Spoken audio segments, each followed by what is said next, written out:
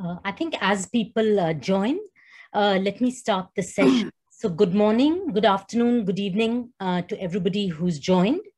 A very warm welcome to the inaugural Norwich Institute for Sustainable Development John Innes Foundation lecture. I'm honored that we have such an eminent speaker to launch this annual lecture series in Professor Rattan Lal, and I'm delighted that so many people have registered to join us today. You are all very warmly welcome to this lecture. In a moment, I'll start the formal proceedings, but first, if you'll allow me, I just wanted to introduce myself to all of you, the Norwich Institute for Sustainable Development and our sponsor, John Innes Foundation. I'm Nitya Rao. I'm Professor of Gender and Development in the School of International Development at the University of East Anglia. And in that role, through my research, teaching, and engagement, I have been championing gender equality and women's empowerment, particularly in rural areas in context of growing threat to climate variability and climate change, and also economic precarity across Africa and Asia mainly. I was also delighted to be appointed as the first director of the new Norwich Institute for Sustainable Development in 2020. The NISD, or the Norwich Institute for Sustainable Development, is a new center of excellence which will apply world-leading transdisciplinary research to pressing global problems. The institute harnesses the complementary strengths across the Norwich Research Park, the John Innes Center, the Sainsbury Laboratories, Earlham Institute, Quadram Institute, and the UEA. And the initial focus is on food security and sustainability, and internationally recognized research strength here in Norwich. The institute has been launched with very generous funding from the John Innes Foundation, a UK-based charity, which is passionate about the role of science and the role that science can play in creating sustainable societies of the future. So before we start, I would like to thank the John Innes Foundation for their financial support to both the Institute and this lecture, and for their encouragement, advice, and wise counsel over the last year. I would like to also thank Professor Rattan Lal for honoring us today with his words in this first lecture of the John Innes Foundation. And I would like to also thank my team at the NISD for all the work that has gone into today's event. So before we start, before I introduce our speaker for today, I just would like to briefly introduce Professor David Richardson, the Vice Chancellor of the University of East Anglia.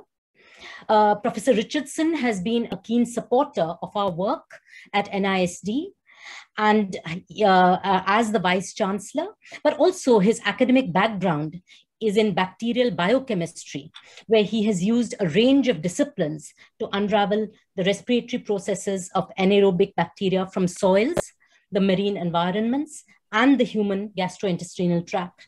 And he has published extensively and been cited extensively. Unfortunately, Dr. Richardson is presently on a Spain journey, but he has very kindly recorded a special message to welcome Professor Rattan Lal and for this event. So may I please request Naomi to play the message from Professor Richardson. Hello, it's my great pleasure and privilege to welcome Professor Rattan Lal to the Norwich Research Park. Professor Lal is the Distinguished University Professor of Soil Science and Founding Director of the Carbon Management and Sequestration Center at Ohio State University. He won the United Nations 2020 World Food Prize for his soil-centric approach to increasing food production that restores and conserves natural resources and mitigates climate change. His innovative soil-saving techniques were developed in a career that began more than 50 years ago and have benefited millions of smallholders, improved food and nutrition security, and protected natural tropical ecosystems in Africa and Asia. Now, his lecture today will be the first in what will be an annual lecture series to be hosted by the Norwich Institute for Sustainable Development. And this institute was established last February with generous support from the John Innes Foundation. To honour this generosity, we have named the lecture series after the foundation. Professor Lal, a warm welcome to Norwich on what I wish was not just a virtual visit, I tremendously look forward to today's lecture and expect that we will find ourselves enriched by it. Thank you very much. Thank you, Professor Richardson. I would next like to introduce our sponsor for today, Mr. Peter Innes, Chair of the John Innes Foundation. Peter maintains an unbroken line of Innes family members who have been trustees of the John Innes Foundation for 100 years. Mr. Innes served in the British Army and then worked in the financial services sector in Hong Kong and Scotland. Now retired, Peter has been a strong supporter of the NISD from its very inception through its development and now in its first year of operation. Thank you, Mr. Innes. Over to you. Please go ahead. Thank you so much, Nitya. Well, first of all, can I say how honoured I am to be speaking to you all this first annual John Innes Foundation lecture, organised by the Norwich Institute for Sustainable Development. For those of you not based in Norwich, I should perhaps explain that the John Innes Foundation is a charity that was set up over 100 years ago by a request from my ancestor, John Innes. And I think it's particularly appropriate this first lecture should focus on soil, because from the outset, the scientific study of soil has been a feature of the research we've supported. I'd add too that Norwich is perhaps unique now in the world in the way that institutes located there are in a position to link the study of soil to plants, to food, and through that to human health and well-being. The trustees of the foundation, as Nitya said, are passionate about the role that science plays in creating sustainable societies in which we hope all our descendants will thrive in years to come. It's for that reason we're so excited to be involved with the new Norwich Institute for Sustainable Development, and that the 2020 UN World Food Prize winner, Professor Rattan Lal, is giving the inaugural John Innes Foundation lecture today. I'd like to thank him, to thank those who've worked so very hard to establish the NISD, and to thank you all too for participating in this inaugural lecture. We need to reflect on what's said through a lens of global urgency. Perhaps the question for all of us should be, what can I do tomorrow that I didn't consider yesterday? Whether that be new thinking, new actions, new research ideas, or new partnerships. I know we'll all have an enjoyable and thought-provoking afternoon, and I'm very glad to be introducing this lecture.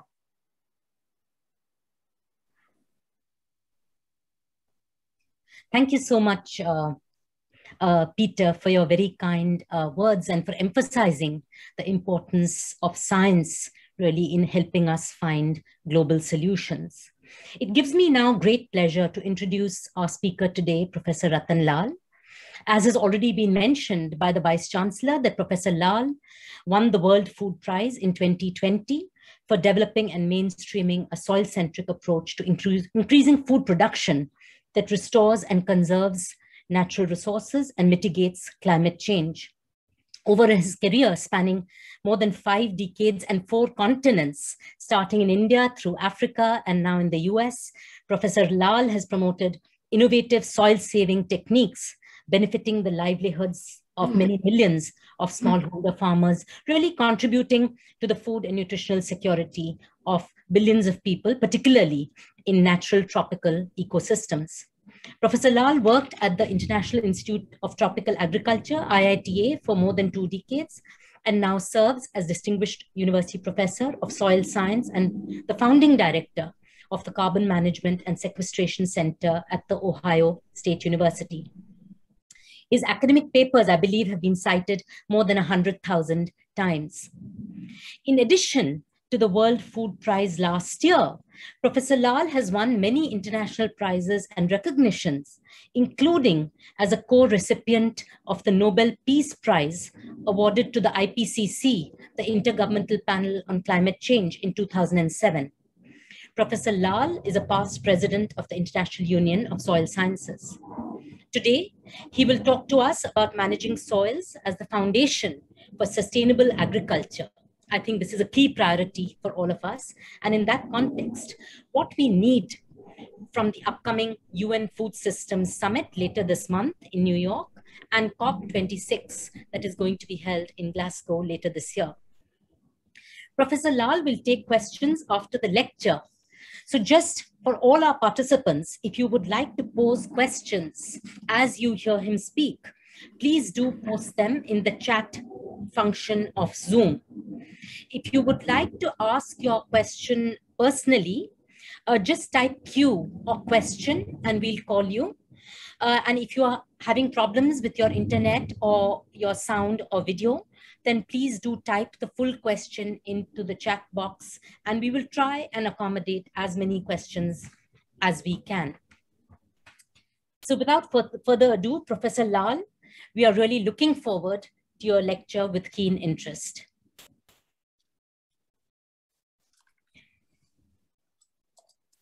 Over to you.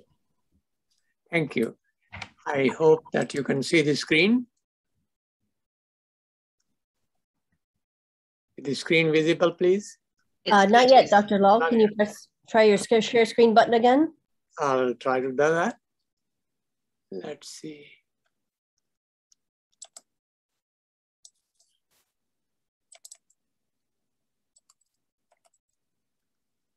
Not yet? Are you able to see the green share screen button, sir? Okay, I see it now, yes. Okay, there we are. Thank you. Very good. Thank you. All right, you should be able to see the full screen.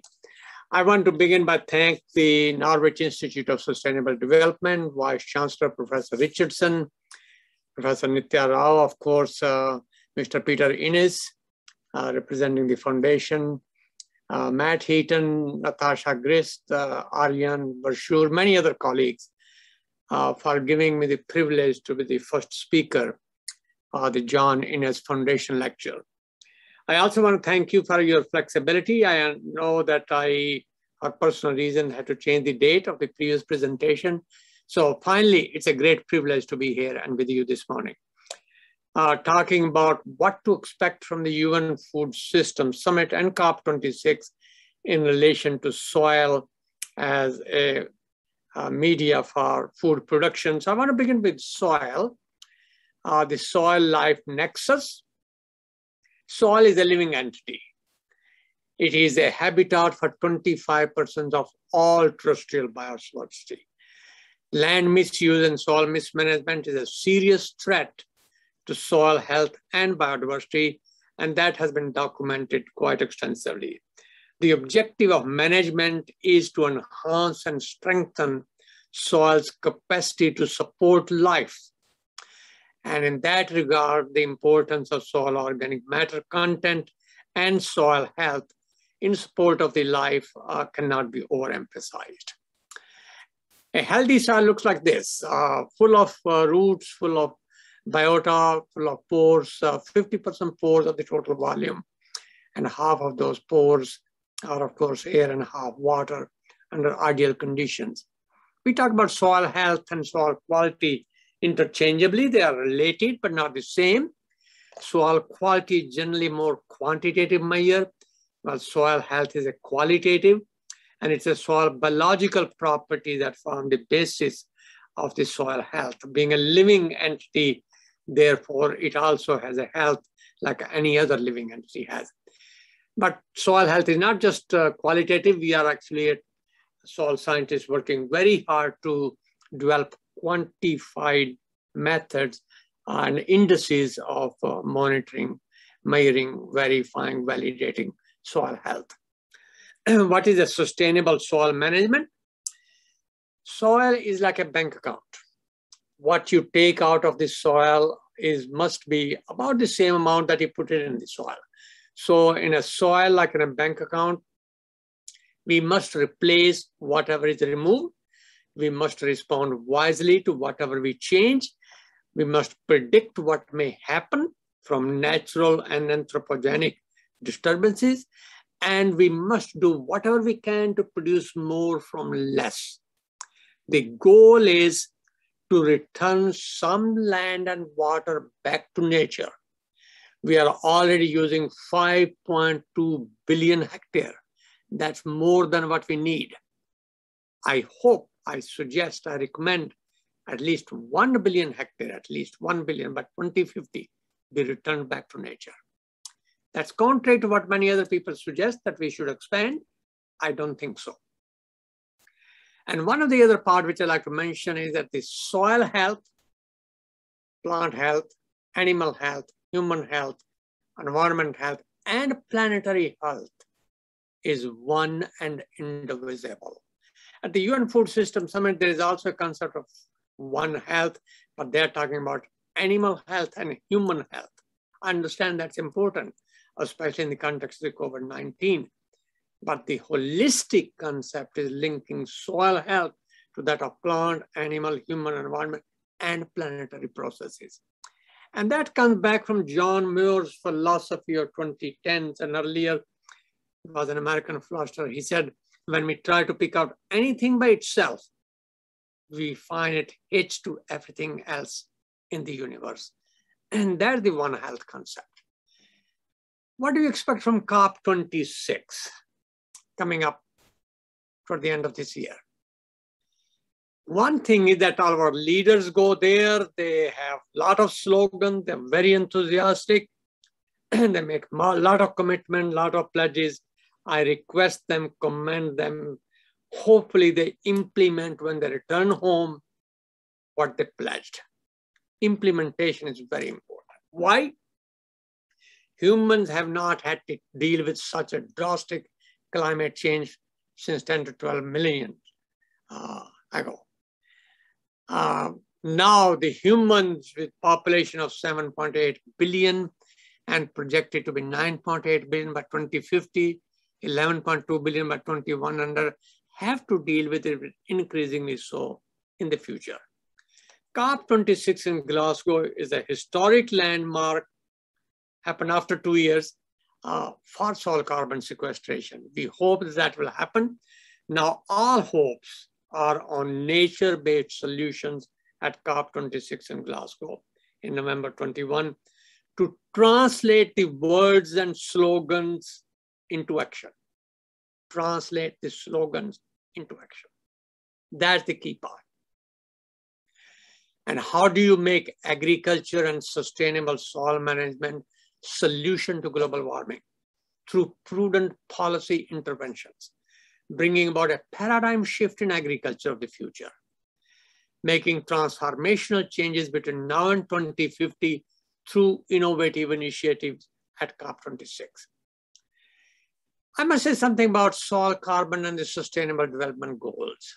Soil health had several Sustainable Development Goals very directly impacted, primary impact, goal number 2, end hunger, goal number 13, climate action, goal number 15, life on land, some secondary impact on goal number 1 and poverty, good health, goal number 3, number 6, clean water, number 7, renewable energy.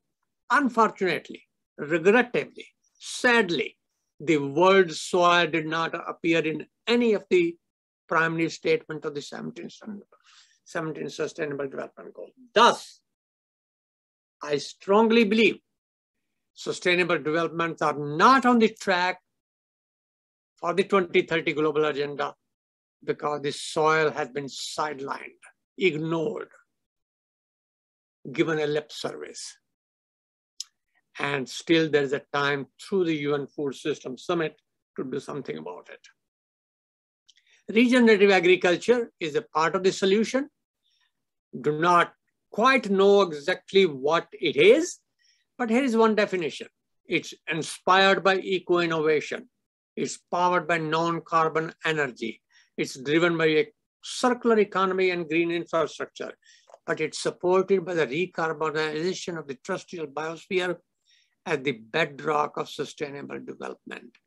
We must re-put back the carbon we have lost from the trees, vegetation, and soil. That was the bedrock of sustainable development. I share with you some of the data available by colleagues from the UK who have published it. I especially want to give my credit, respect to David Paulson. He published as one of the co-authors of the Indo-Gangetic Plains data from several studies, 30 of them almost, a rate of about 370 kilogram of carbon per hectare per year. That's a very good rate. I found very similar rate in many other publications. They also published in sub-Saharan Africa, a rate of somewhere about half a ton, 500 kilogram per hectare per year. In Brazil, the rates 400 to 500, even 1 ton have been monitored. And many other studies globally indicate a range of about 500 to 600 kilogram per hectare per year. So somewhere between 1/3 of a ton to about 1 ton of carbon sequestration per hectare per year. I'm sharing with you data from other colleagues, not my own data, but my own is very similar to this. The technical potential globally of all soil, degraded soil, polluted soil, endangered soil, those soils which have lost their integrity by accelerated soil erosion, if we can restore the carbon concentration, only the organic, maximum potential, if possible, what can be done, about 2.5 gigaton per year. So between 20 and 2100 over 8-year period, several of us got together and estimated that we have a technical potential of 178 gigaton of carbon to be put back in the soils. In the vegetation, about 155, total potential about 333, which translated into carbon dioxide drawdown from the atmosphere, more than 150 parts per million of CO2. But even 2.5 gigaton is hardly 20% of the fossil fuel emission at present.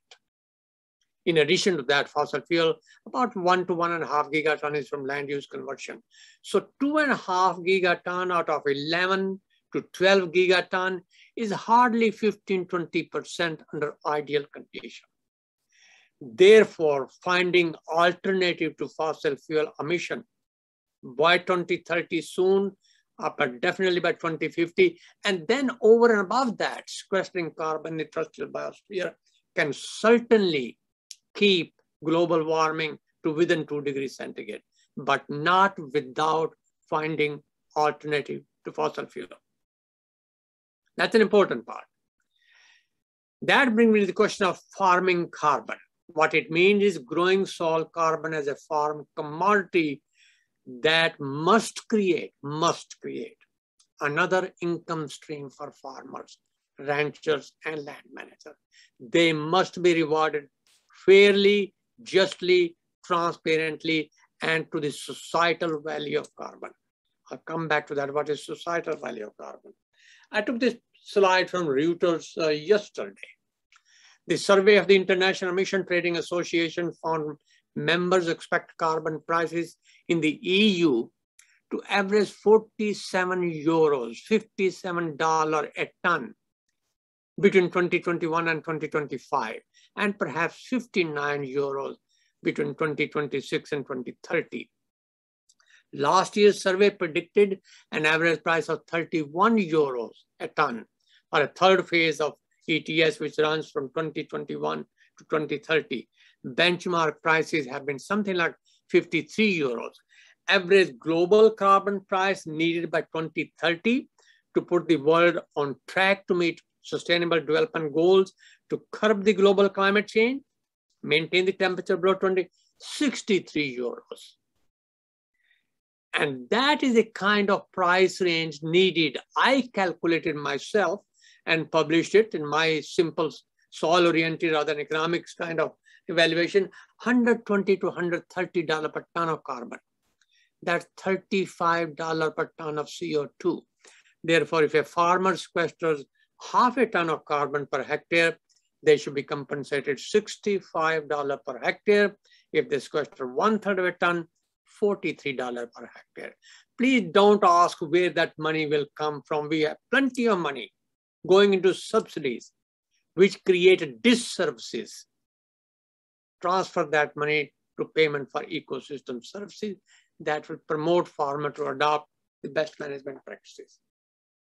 Action track 3 of the UN Food System, so we talk about nature positive practices. What is it? Protecting, managing, and restoring soil, strengthening biodiversity, improving water quality and renewability, adopting negative emission farming, negative emission farming, not emission neutral farming, negative emission farming. Reducing input of chemicals, using biostimulants and organic amendments, promoting biocircular economy, supporting the One Health concept, the way I explained. And of course, using digital innovations such as precision agriculture. There are many other practices. And some of the sustainable best management practices include conservation agriculture, regenerative agriculture, agroecology, agroforestry, integration of crops with trees and livestock, practices with a positive soil ecosystem carbon budget, slogan on C rather than NPK, CNPK, through integrated soil fertility management, balanced use of plant nutrients, drip fertigation rather than flood irrigation. Then the question is, how do you integrate them into landscape? I pick up an example from the Atlantic Canadian sloping lands. And their colleagues, they are working, they talk about installing diversion terraces and grass waterways on sloping land, combined with tile drainage, with water retention structure, with supplemental irrigation such as sub-drip fertigation. So this is a kind of landscape integrated soil and water conservation example. I can take the same, and of course, conservation agriculture. I can take the same example for sloping land from the tropics. In the tropics, conservation agriculture, of course, or a landscape agroforestry, contour hedges of perennial shrubs such as Lucina or Gladiceria. And at the same time, livestock management, lay farming, controlled grazing over the landscapes so that we can recycle. That means growing forages and cover crops in the rotation cycle. So that would be landscape integrated system example from the tropical countries where the entire landscape can be managed in a judicious way. Coming back to the agriculture, 49%, that's a larger estimate than 40%, terrestrial surface is used for agriculture. 77% of agricultural land, almost 4 billion hectares, out of 5.2 total, is allocated to raising animals. 70% of the global freshwater withdrawals are used for irrigation. 30 to 35% of the greenhouse gas emission, directly and indirectly, are contributed by agriculture. And yet, 1 in 9, 1 in 7 in 2020 is food insecure. And 2 to 3 in 7 are malnourished. More than 2 billion people suffer from malnourishment, deficiency of micronutrients, especially vitamins, protein. Therefore, soil degradation is the cause for human malnutrition. Soil degradation affecting more than 30% of the land area is the cause of human malnutrition and of course hunger.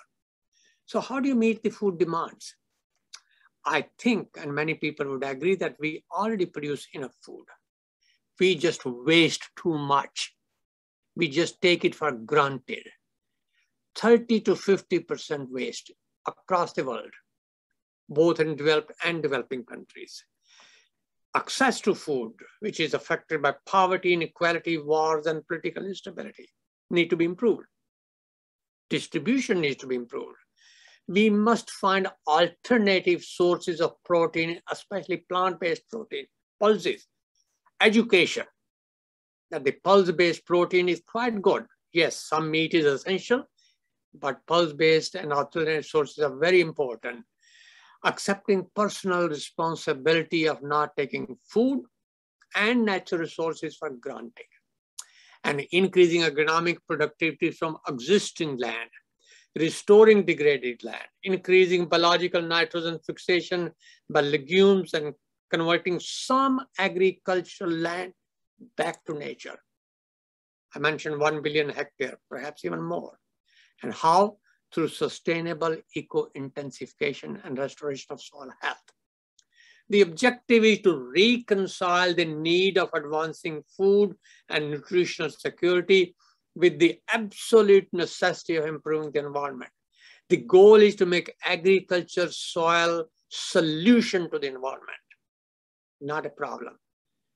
when each one of us cannot do without food and many other basic necessities that come from agriculture, how could it be maintained as a problem?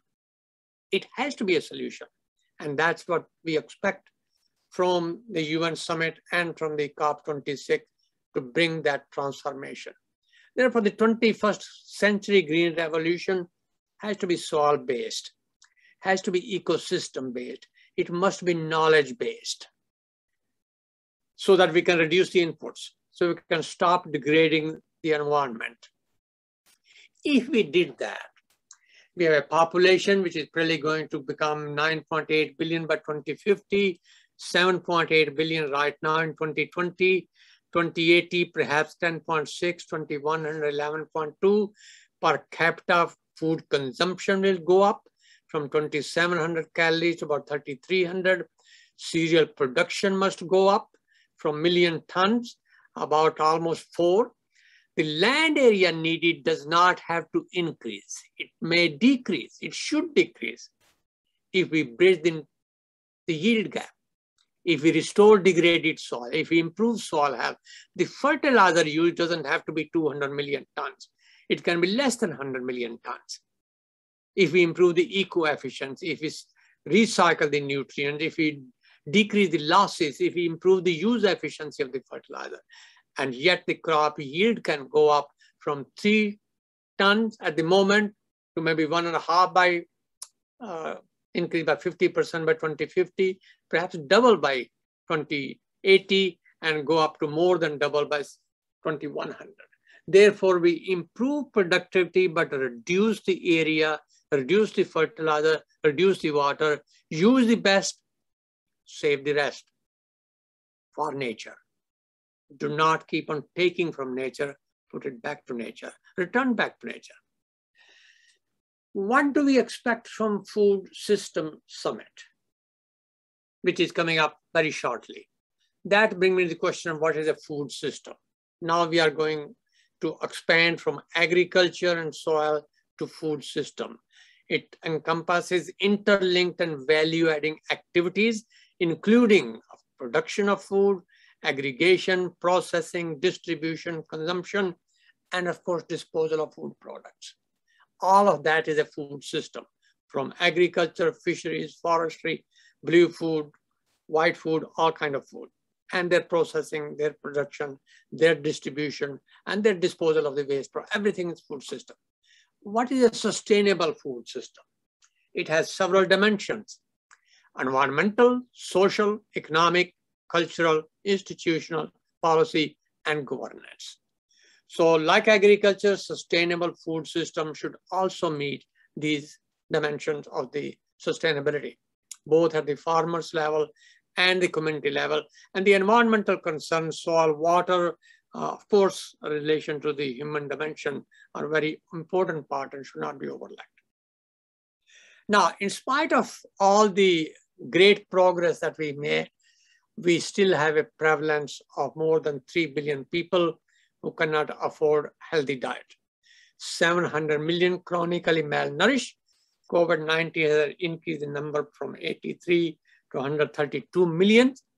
150 children under 5 are still stunted. 2 billion people are malnourished, overweight, and obese. And of course, 600 million people get sick every year by consuming unsafe food. So the UN Food System Summit must address these issues. The Food System Summit has also compromised the Sustainable Development Goals. And at this point, I'd like to mention that the famine are man-made tragedies. Yes, natural conditions aggravate the situation, but by and large, they are human creation issues which need to be addressed.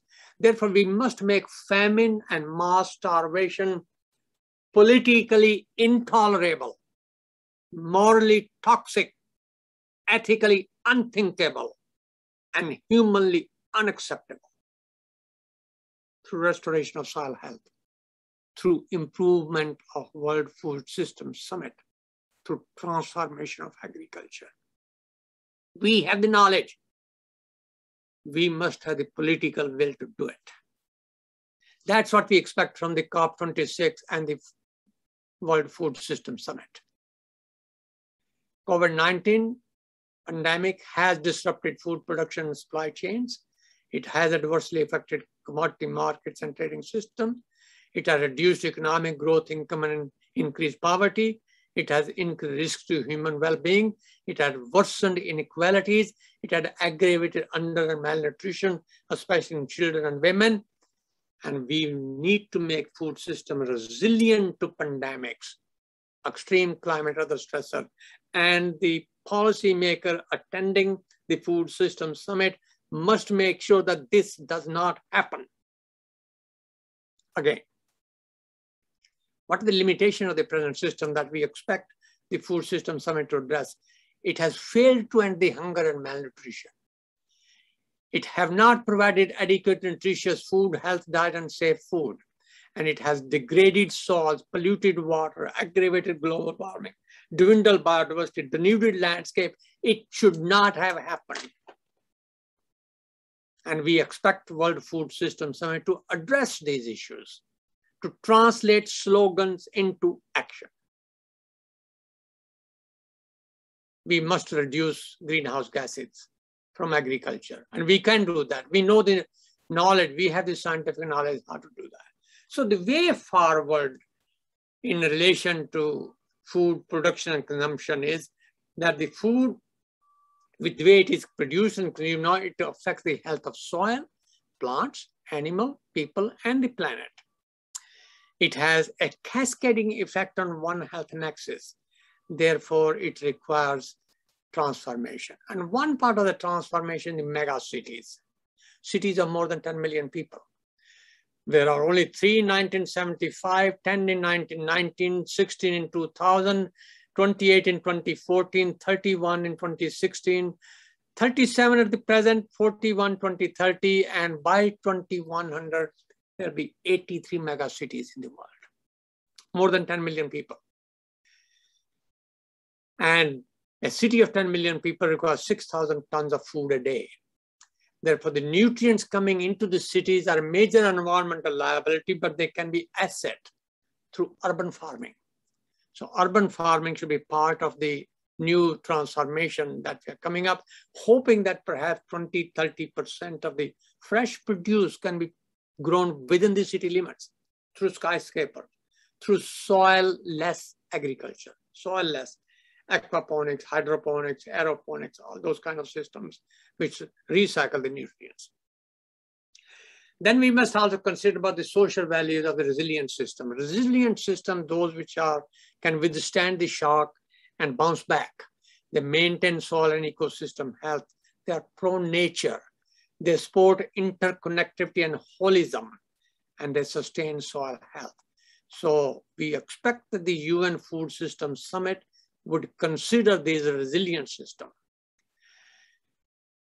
Our expectations from the meeting coming up on 23rd of September is transformation of food system, restoring soil and biophysical environment, improving social equity and addressing human dimension, adopting prudent governance, identifying and implementing site-specific game-changing solution, strengthening human resource development, and creating global science policy interface for sustainable food systems. And then taking action about it, not just the word. The mantra that I hope the World Food System Summit will give to the world community, that is healthy soil equal to healthy diet, equal to healthy people, equal to healthy ecosystem, equal to healthy planetary processes. It's a very simple mantra, but translating into action requires every person to take a personal responsibility with the help of the policymaker, translating science into action. Food system sustainability part, it should be environmental, institutional, economic, social, cultural, moral, ethical, spiritual. And we must make sure people understand that food is medicine. A good food is a good medicine. And that's where nature agriculture, our nutrient-sensitive food production system is really the path forward. Nature positive production system must also mitigate climate change, reduce emissions of greenhouse gases, regenerate and protect critical ecosystem, reduce food waste. Reduce food waste. Food waste is a crime. Producing and then wasting all those resources as much as 30 to 50%, not acceptable. And we must never undermine the health or the nutritious value of the diet. The word soil must have been included in all the coalition. As of this morning, unfortunately, the word soil is not in any of the coalition. I hope the decision maker, the secretariat is listening, and they will not forget. They will not make the same mistake that Agenda 21, Millennium Development Goal, and Sustainable Development Goal did. Do not forget the word soil, which is the foundation of our program, of our life. And evolution of the UN, which I already have just mentioned, soil is missing in all. We cannot afford that. We cannot interfere with the reality. Wisdom must prevail. It must appear in all coalition that we are talking about. The coalition for soil that I would like to specifically mention to be included in the World Food System Summit announcement should read something like that. A stable coalition of action for soil health, which provides an opportunity to enhance collaboration and galvanize a critical mass of member states, civil society, research institutions, UN agencies, development actors, and food and agricultural companies, and other key stakeholders to do what? Enhance collaboration. So that there is no duplication, there's no redundancy, there's no overlap. They must engender a system perspective, holistic approach. Remember one health concept, health of soil, plants, animal, people, ecosystem, environment, and the planet. They must support and develop globally coordinating and operating mechanism to pay farmers, for example, for ecosystem services. They must more effectively advocate for a unified system-focused soil health agenda. They must develop an aggregate resource and capitalize on an increasing production capacity through education, through translation, science interaction at the ground level, at the village level, at the community level, at the landscape level. And they must develop and promote the use of scientific evidence-based recommendation. And they must ensure human rights-based approaches at all levels, especially the most basic of all human rights, access to healthy, nutritious, and safe food, and healthy environment in which that food is grown. I thank you for the opportunity to talk to you. I look forward to answering any question. Thank you so much, Professor Lal. I think you have raised so many issues, and I think there are also a lot of questions that have already been coming into the chat box. So I'll request my colleague, Peter Emmerich, to maybe facilitate this discussion, starting with some of the questions. Thank you very much, Professor Lal. That was really interesting. We've got a number of questions pouring in, and we'll see how many of them we can manage to address. The first one from David Dent was submitted beforehand. I'm slightly paraphrasing here, but researchers like us have failed and are failing to persuade people to act fast enough to combat global heating, just as we failed with soil erosion and biodiversity. Providing scientific information has not been enough to get people and societies to make adequate decisions. So do you think we need to pay more attention to the way that the decisions are made, especially when the facts are uncomfortable or inconvenient? David, thank you for that excellent question. I think you put it very correctly. Just publishing scientific report is not good enough. Communicating with policymakers, supporting the policymaker to make the right decision, translating science into action, and then of course, encouraging farmer empowering farmers, especially the resource poor farmer. 70% of them in Africa and Asia elsewhere happen to be women. So those are the part that have been left out. And I think your language, I have failed, you have failed, I think you are correct. We have not been working with policymakers closely enough to translate science into action. We have not been involving farmers. We have not been empowering farmers to be able to do the correct agriculture. And that's the way forward. That's what we need to do. You are very correct. Thank you very much. And the next question from Giovanna Alberto Tabacco from Swansea University.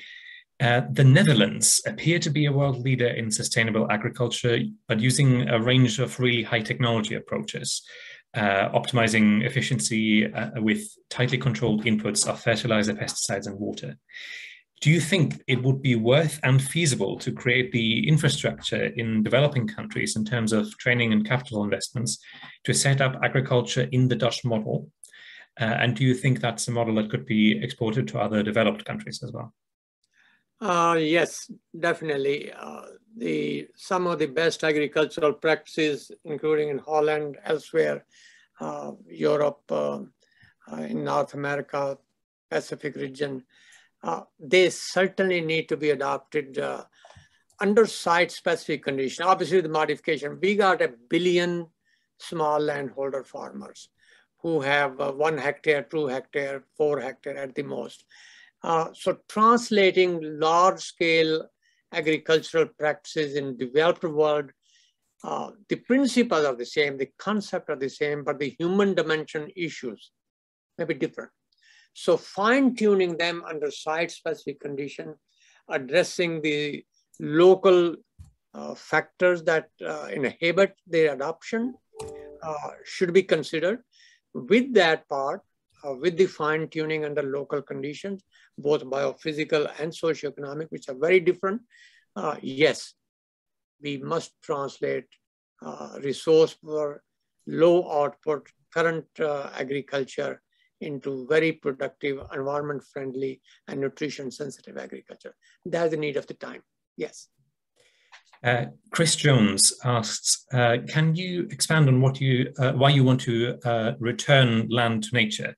Surely the land that's used under production is also highly dependent on healthy soils. Shouldn't our priority be on promoting the health of soils under production? Definitely. I would like to restore the degraded agricultural soils. I would like to use the best agricultural soil in the best possible way. But I don't think we need 5 billion hectares of land under agriculture. If we did restore soil health, I should have shown you some graph of crop yield in Africa at the moment, which can be very easily doubled, tripled, and quadrupled. I can show some of the yield of dryland farming in South Asia, which can be very easily doubled and tripled. So by increasing productivity from existing land, we do not have any need to deforest Amazon or Congo Basin or Southeast Asian forest or elsewhere. I think we must have a goal of producing the most food that we require from the existing land, and some of the agriculturally marginal land which we brought under cultivation and has created a lot of problem, sediment transport in all the rivers of the world, pollution, eutrophication, algal bloom, emission of greenhouse gases, all of that. And can you imagine if you put 1 billion hectare of marginal land which are degraded back to nature, how much carbon sequestration will happen? How much water conservation and renewability will improve, how much biodiversity will increase, how much buffer will happen between humanity and the wildlife. That is really something we have been rather greedy, taking away from land, from nature. It's a time to give it back, and we must. Thank you. From Bill Grayson comes a question. The UN Food Systems Summit appears from the outside to be a genuine attempt to bring all groups of civil society into the process of transforming the food system. However, it's come in for criticism because of its links with multinational corporations. Do you have any advice for those of us who are concerned with issues of food sovereignty and how to engage with the Food System Summit process to achieve more equitable outcomes? That's a very relevant question. And I mentioned what I thought was sustainable and what were the sustainable criteria.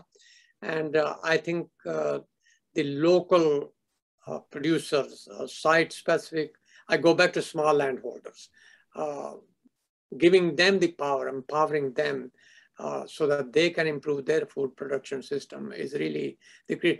I hope that we still have a couple of weeks. And I think this lecture is very timely. As I mentioned, Soil Coalition or Soil Health or Soil Hub or whatever you want to call, has not yet been in, and it should be in.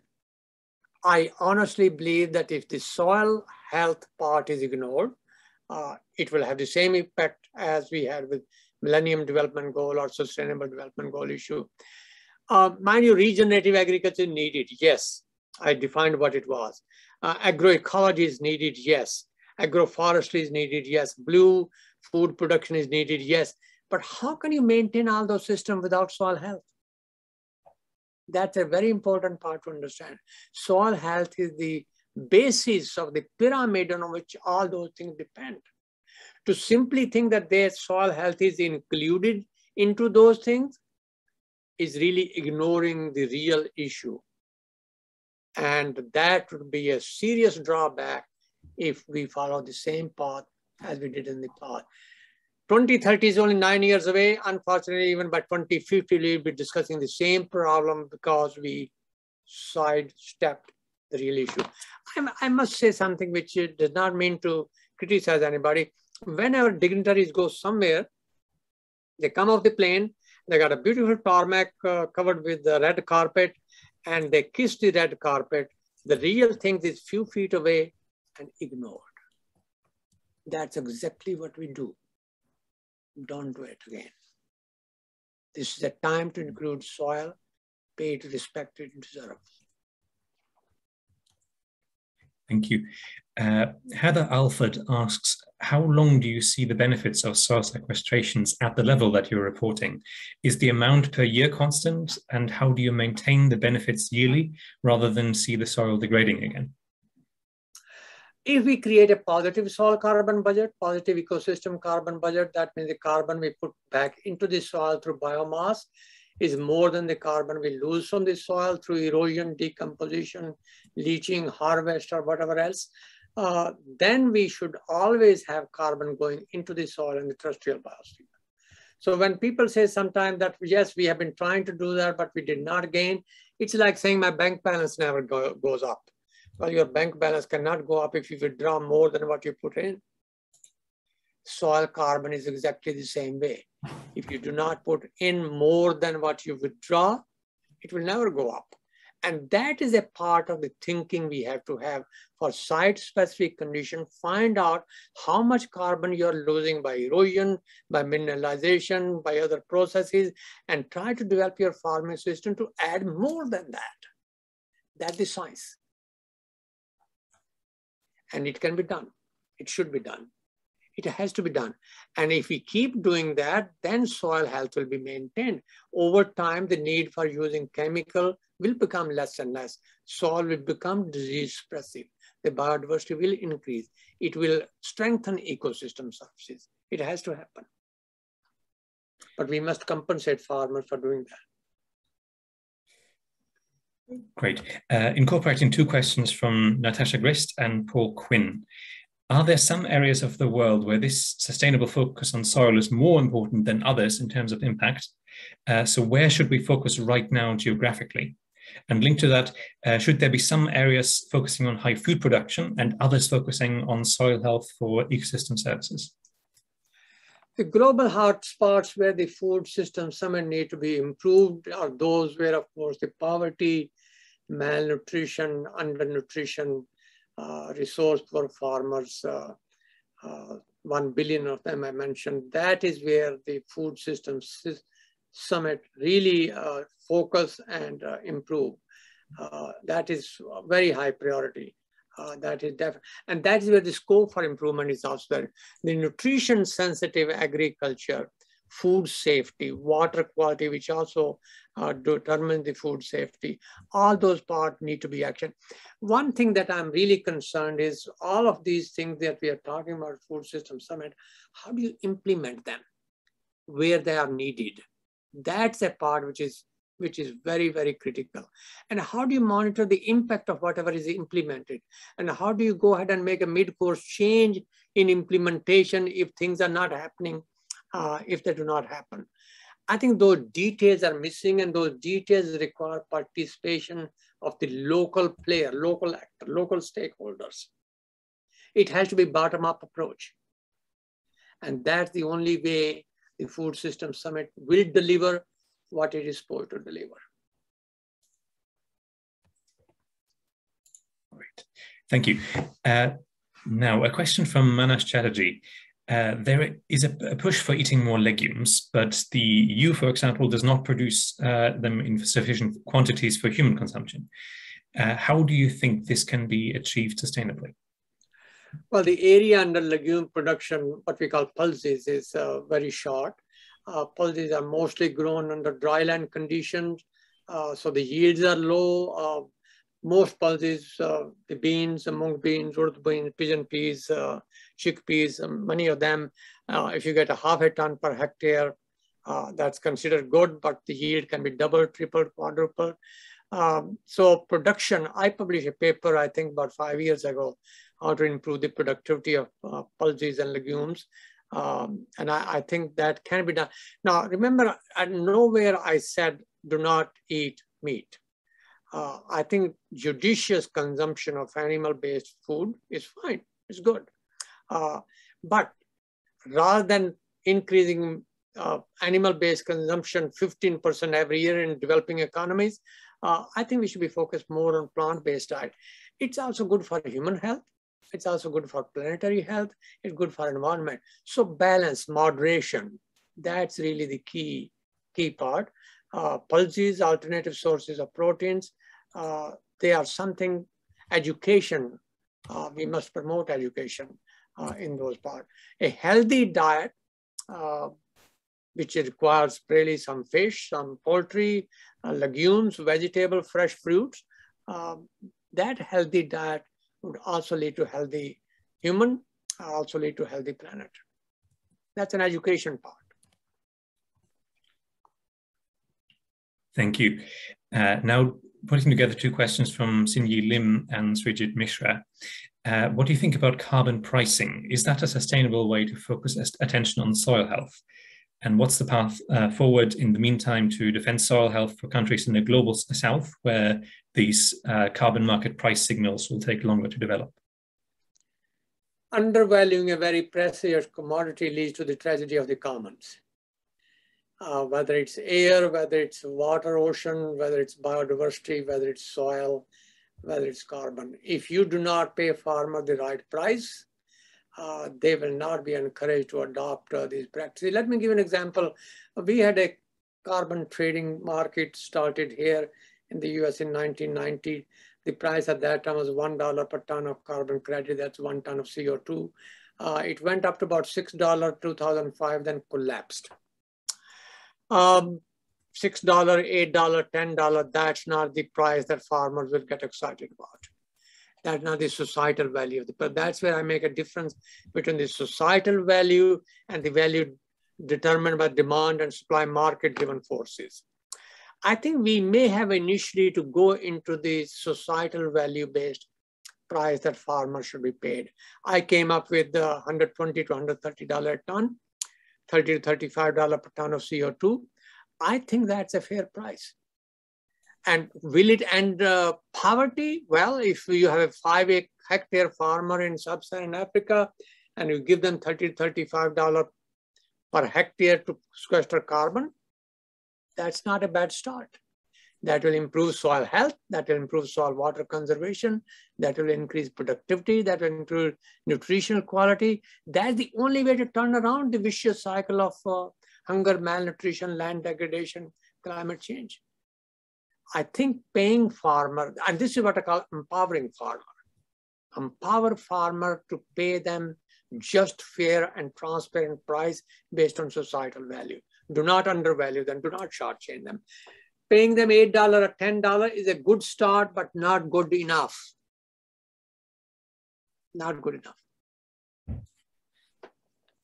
Thank you.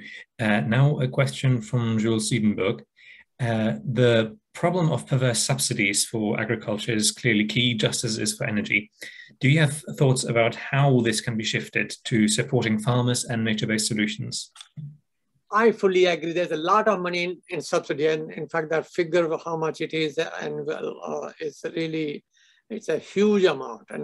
And some of those subsidies have been creating disservices. Take the case of flood-based irrigation in many parts of the world. Free electricity, keep on flooding the land. Nitrogen subsidized, but not phosphorus, potassium, calcium, or micronutrients. Pesticides and herbicides subsidized. When I was working in Africa at IITA, plowing-based, tractor-based plowing was subsidized, and I was promoting no-till farming. So many of these subsidies have created disservices. So reallocating those subsidy money to payment for ecosystem services, and ecosystem services, only those farmers get who do it. Those who do not get it, do not get it. They do not do it, they do not get it. I think that's a way to transform. I realize that there is no new money. The existing money should be used properly, judiciously, prudently. And that's one way to do that. Forgo the subsidy, instead pay for ecosystem services. Thank you. Lydia Smith has a question, but she's asked to ask herself, I think. Thank you. I thought it'd be good somebody to ask a question other than you. Thank you for a lovely lecture. And I'm just really interested in your views about erosion, because obviously it's, you touched on it in many of your slides, but you know, you can spend a lot of time and effort improving soil health, but if the tillage choices and I guess the types of rotation that are used predisposes soil to erosion, you know, how can we look at attacking that? And I guess that's a social question as least as much as a soil science question. Lydia, you asked a very good question. I was working at IITA and I had erosion plots on 1%, 5%, 10%, 15, up to 20% slope. And I was trying to find out how much mulch cover is needed to stop erosion on 20% slope. 4 tons per hectare completely stopped runoff and erosion on even up to 20% slope. 4 tons per hectare of mulch. The question of how to produce it. Crop residue without plowing, a cover crop, not grazing, not taking away the, many people told me, hey, this residue that you want to leave under the ground is needed for farmers, for cooking, for fences, for building homes and many other things. I agree.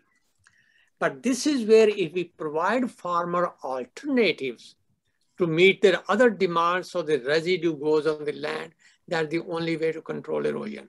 Keep the ground covered, always. And that is where the farmer has to be paid ecosystem. So 4 tons per hectare may also be equal enough to maintain a loss of soil organic carbon.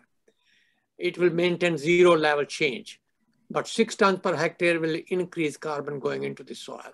Dr. Dennis Greenland, I did a lot of work on that. So the basic concepts are known, both for wind erosion and water erosion. I had a lot of trouble convincing farmers, those tractor hiring services and others, that look, leave the ground covered, provide farmers other avenues to meet their other needs. Land should be managed in such a way, in an equitable way, grains for people, residue for the soil. Maintain that equity, everything will be fine.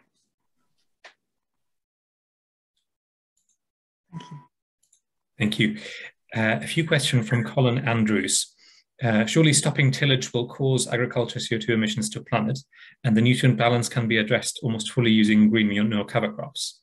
So how widely applicable are approaches like this?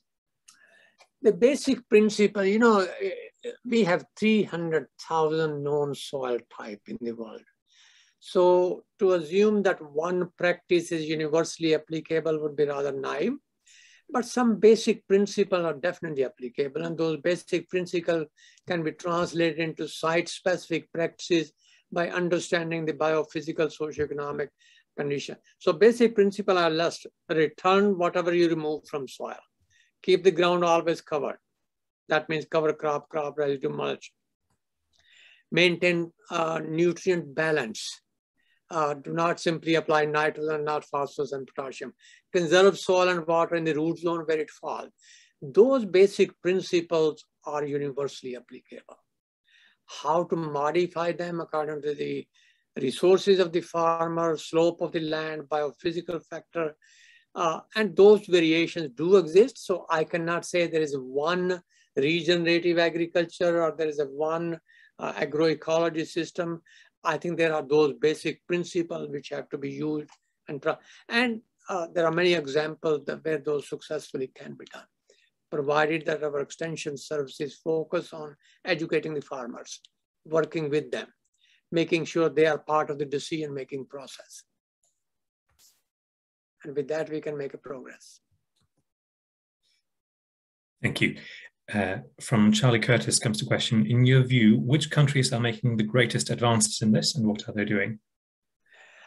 South American countries I feel very proud of: Brazil, Argentina, Chile, Uruguay.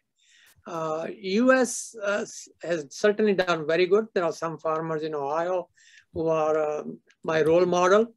But unfortunately, 1 year is done no-till, the other year is done chisel-till. Cover crops still hardly 7% of the farmers. So both in developing countries and developed countries, we have a long way to go. But we are making very good progress. There are some very good farmers, and we should give credit to them. We should highlight their work and make them as a focus of attraction to scale up from their example, both in developing and developed country. I think UN organization, FAO, UNCCD, many others, other regional organization, I can think about ICA in Latin America. They have started a program called Living Soil. I think the Living Soil program should be also translated to Sub-Saharan Africa with the help of ICA and Agnes Kalibata working together. I think it can be done.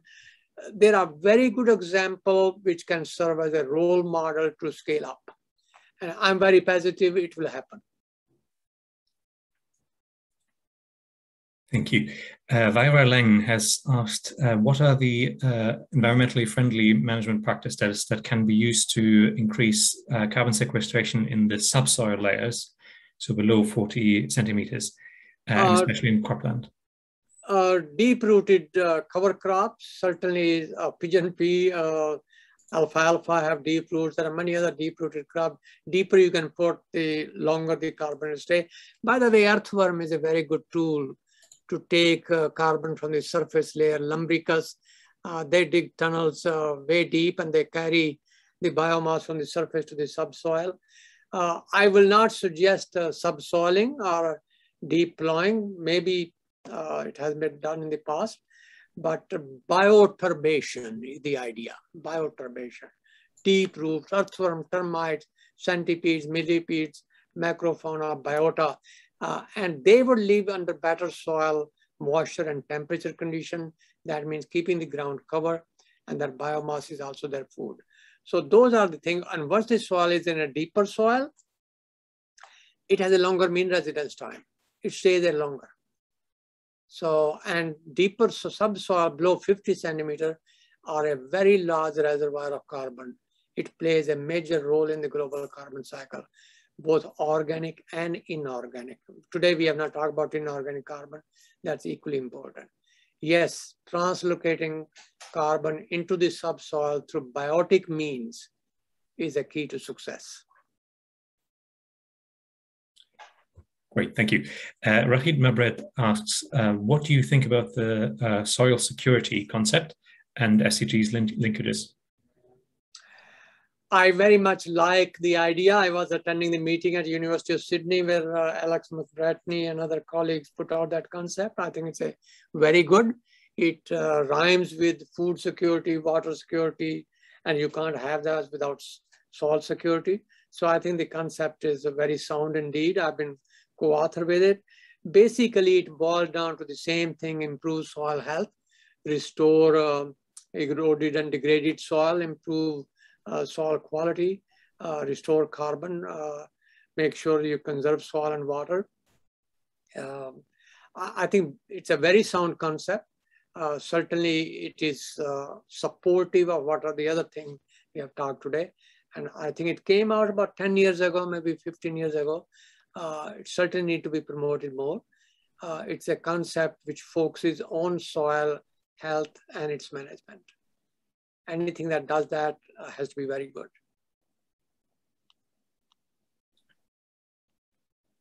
Thank you. A question from Noel Ellis.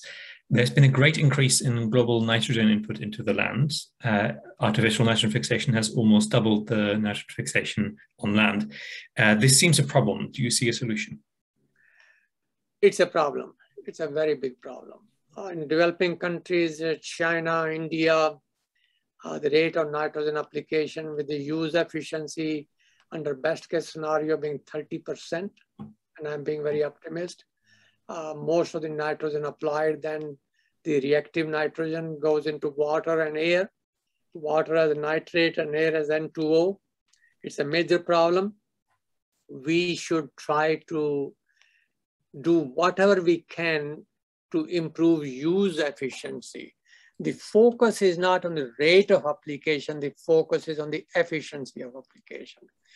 Africa does not use much fertilizer. I think the current rate is about 15 kilograms per hectare versus almost 160, 70 in India and 130 or so in the US and maybe 250 or 400 in China. But those who promoting aggressively fertilizer, I'm with them, we certainly need, but please focus on improving soil health first.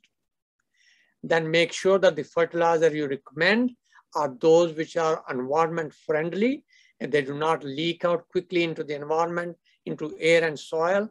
If the soil is not healthy, putting fertilizer alone is not a solution. A healthy soil should be receptive of fertilizer.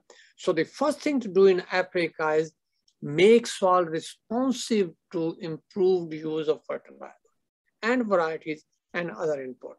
If the soils are degraded, if they do not have optimum range of organic matter content, if their soil structure is no good, if moisture and temperature are not managed, if soils are eroding, putting fertilizer in those conditions is a liability. We should watch out. Thank you. Related to this comes a question from Barbara Harris-White. When you focus on carbon, do other minerals being degraded from soils map onto carbon conservation and sequestration practices? And are there any trade-offs? And then also, is the concept of valuable ecosystem services relevant to the improvement of soil health? How do we convince economists of the non-monetary values that we've listed? I hope some economists listening. There's a good friend of mine. I have very high respect for them. When economists talk about agricultural practices must be profitable. Profitable to who? They should be profitable to nature and the environment. And human are part of the nature. When nature gains, human also gain. And a short-term economic profitability by cutting carbon and cutting quick economic return is a long-term liability. Long-term profitability is really the key part. I think that is the concept which we have to understand. Profitable for nature as a whole on a long-term basis. I'm with you. If the short-term profitability ruin this land and environment, I would caution you, stop. And I think this is something which we can always discuss. And so giving farmers the right price and giving farmers the societal value of living carbon, residue is a long-term profitability for the community and nation and the world as a whole. So this is the economic we should be thinking about. Economics of maintaining the healthy environment and healthy soil. And I'm sure that our economists hopefully support that. And I salute them for doing it. Thank you. From John Dixon comes a question. Complex farming and food systems issues require systems and holistic solutions, but the development institutions have not been able to translate the rhetoric of holistic approaches into the reality on the ground. So how can these essential systems perspectives and implementation approaches be created? Thank you, John. Good to hear from you. He did some excellent work at CIMMYT and has been up in the forefront. I was pleased to see when he received Dr. Swaminathan Award 2-3 years back. John, this is very correct. Conservation agriculture, system-based conservation agriculture globally is being adopted on 180 million hectares out of 1,500 million hectares. That's hardly 15% or 18%. So we have a long way to go. Ohio, for example, where the conservation agriculture experiment started in 1960, 60 years ago, exactly 60 years ago. Hardly 30% of the farmers are using conservation agriculture. Only 7% of those who do grow cover crops in their rotation cycle. So somewhere we have to involve farmers in the decision-making process, especially the resource poor small landholders, who sometimes cannot afford the risk of getting lesser yield. When you change from conventional till to no-till conservation, there may be some yield reduction for first few years. This is where the community, the society, the government has to step in to assure them that your loss, we will compensate you. And that payment for ecosystem services is very important. That is the step that we really have to focus on. And your work, John, is a role model. I think we should continue spreading that message from Central America to Southern Africa and hopefully in Asia and elsewhere as well. Now another question from Jonathan Jones. Do we need more science, or can we address the problem simply with better policy? If we need more science, what science do we need? We will always need more science, but we know enough to translate what we know into action. To keep on doing more science and not using what we know is really a misguided effort. So many times people say, do we know enough for carbon sequestration? Well, I do know enough to use what I know, but I keep on improving what I do not know. And I think that's the way it has to be. So first priority is to translate science into action. Action through policy, action through education, action through stewardship, action through economic remuneration, whatever we can think of. But we should also identify key knowledge gap. Hotspots where soils are being degraded, hotspots where soils are depleted, and where we'll get big bang for our buck for carbon sequestration, identifying them. How to include inorganic carbon in soil for sequestration. 40% of the world land area under arid and semi-arid conditions is going to become 50% by the end of the century, because the arid lands are increasing. Inorganic carbon is a very important component of the global carbon cycle. We do not know enough about it. So that's one part. How much use efficiency can be improved by increasing soil 1 ton of carbon? How much saving in nitrogen, phosphorus, potassium, pesticide, herbicide, energy can we have by improving soil health to organic carbon? How much resilience and productivity can we have? How much saving in water can we have? Those are practical issues. We still need to know more about it. And more importantly, what is the price of carbon that we should pay farmers? That's a very important scientific question, and we should address that. But that does not mean we stop using what we already know. We know a lot, and we must vigorously promote what we know. We will never reach perfection. So use what we know and keep improving the knowledge at the same time. Thank you.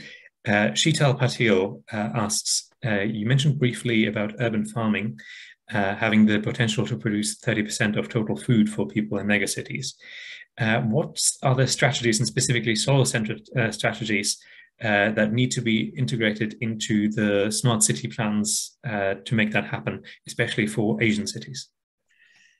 There are several types of urban farming. Of course, one urban farming is like I do in my garden. I got about 10 meter by 10 meter patch of land, and I go grow vegetables in that. That's one type.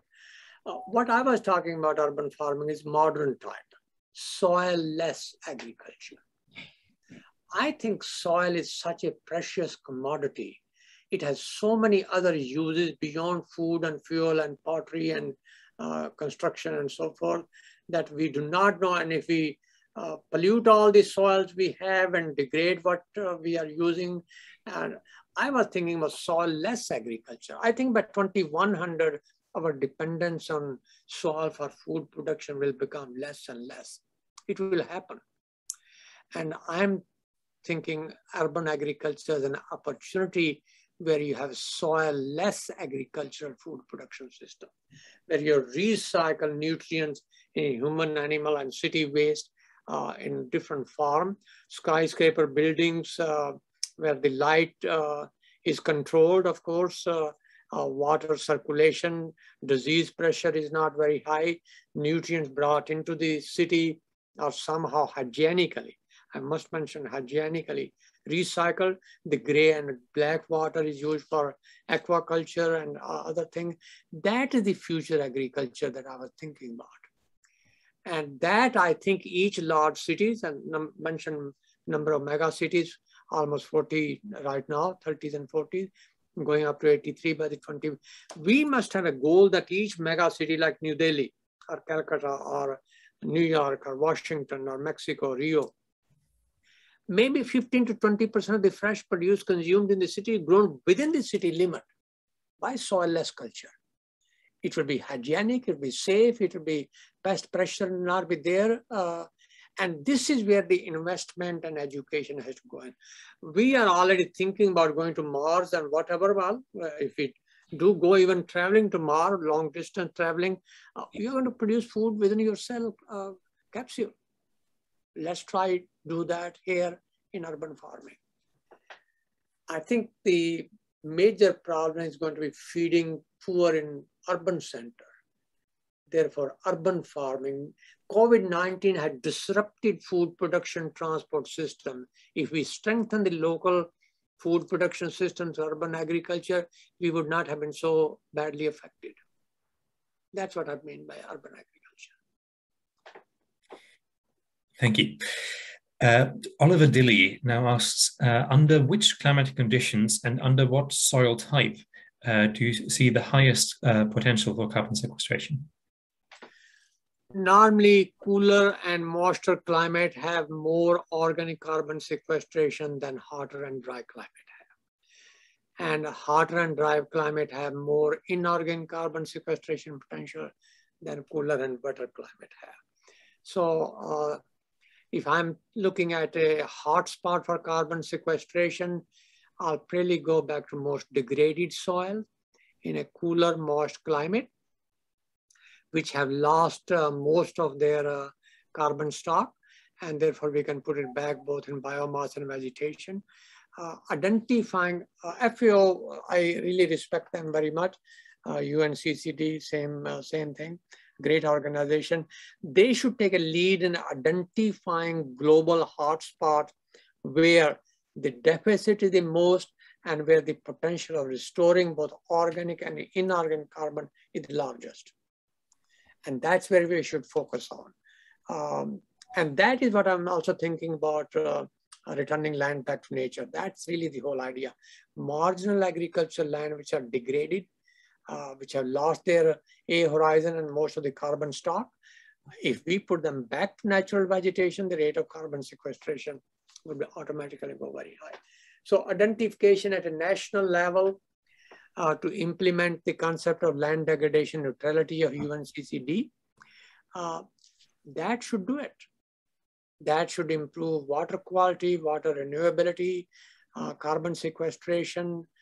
It will create jobs opportunities. If I were to pick one spot, I'd be very biased, I can understand that. all the way from Afghanistan to Cambodia, the lower Himalayan hills, completely denuded, completely denuded. All those countries, they should get together rather than fight with one another to rehabilitate, to reforest the lower Himalayas. That will take care of the misery of the drought and floods. That will create job opportunity for the young people. Give them training how to do the watershed management, how to plant trees, how to grow nursery, and make a goal that all of them will work together between now and 2050 to reforest the entire lower hills from Afghanistan to Cambodia. That will bring prosperity and peace and tranquility and prosperity to the entire humanity. Thank you, Professor Lal. I think that is an excellent place to stop. Thank you for all the questions that we got, and apologies to everyone whose question we didn't manage to get to. Let me hand back to Nitya. Thank you so much, Peter. And thank you so much to everybody for such a variety of questions and really engaging with this topic in so much of detail. And I therefore need to actually thank Professor Lal for the wonderful and really thought-provoking lecture. I think you raised so many issues that has really enabled us to talk through this in sort of, I haven't even noticed, but I think almost 40-45 minutes you've been answering questions, very critical questions about the Food System Summit, about the way ahead. How is this transformation from slogans to action, I think, going to happen? How can we use the science that we already know? And I must say that in a lot of the comments that have come, I think everybody has appreciated your talk a lot. I think Peter was selective in reading out the questions, so he left out the appreciations about the impressive lectures and the very exciting examples and comments that you made. So really, thank you so much for this wonderful lecture and for getting us thinking into what we need to do different if we really have to meet or start reversing the way we have been doing in order to even partially try to meet the goals, if not by 2030, then by 2050. And for the audience at NISD, we actually have been seeking to engage with really leaders and thought leaders like Professor Lal to enable us to move from knowledge to action, to give us the confidence that actually we know enough and we can start taking action even with what we know, using, of course, transdisciplinary research and approaches, and also partnerships. I think we really appreciated the point you made, Professor Lal, about putting the farmer first, or actually the context specificity, the location specificity, the site specificity, because with agriculture in particular and soils, you mentioned, which I didn't know, 300,000 different types of soil varieties globally. So I think this whole approach, we hope that at NISD will help us to bring together from different disciplines to make solutions for those who are really the most vulnerable to contemporary changes taking place, both natural like climate change, as you mentioned, but also social changes. And I just wanted to flag for our audience that over the next couple of months, we are hosting a series of thought leader seminar series. The next one is from Professor Eddie Allison at the World Fish Institute, followed by Hugo Campos, I think, who's on this line today from CIMMIT. And also I would like to announce today that our next second NISD JIF lecture, Dr. Shakuntala Haraksingh Tilsted, who was the World Food Prize laureate from 2021, has kindly accepted to deliver the next JIF NISD annual lecture. Before I finish, I think I should thank the entire NISD team who have worked very hard to make this event happen, and also silently behind the scenes, Matt Heaton, Angela Payne, Naomi Wang, for ensuring that the technology has worked very well, perfectly today. And Professor Lal, thank you once again. And I do hope that we will have an opportunity to host you in person sometime in the future.